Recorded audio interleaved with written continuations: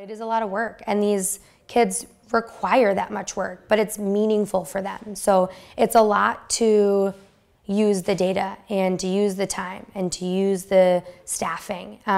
It's truly a mindset shift that takes a while to get to this point. I don't think you can overnight just say, I'm a personalized learning teacher. There's a lot that goes into it, and I'm learning every single day, not only from the leadership in this building, but from my students and what they truly need. But I think the benefit to this work is you see it happening every day.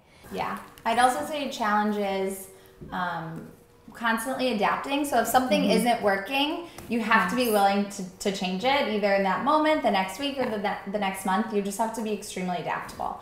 Because you are allowing a lot of student control. If you see that something is not working, being flexible enough to change it in that moment, and really sort of like being on the same page as a team and being willing to do those things. It's been amazing.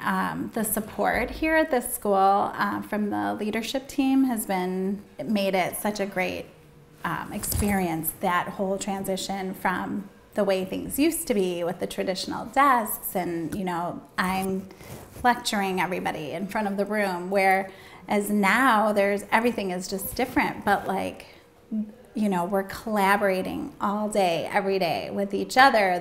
I'm learning from them, they're learning from me. So the transition has been really smooth.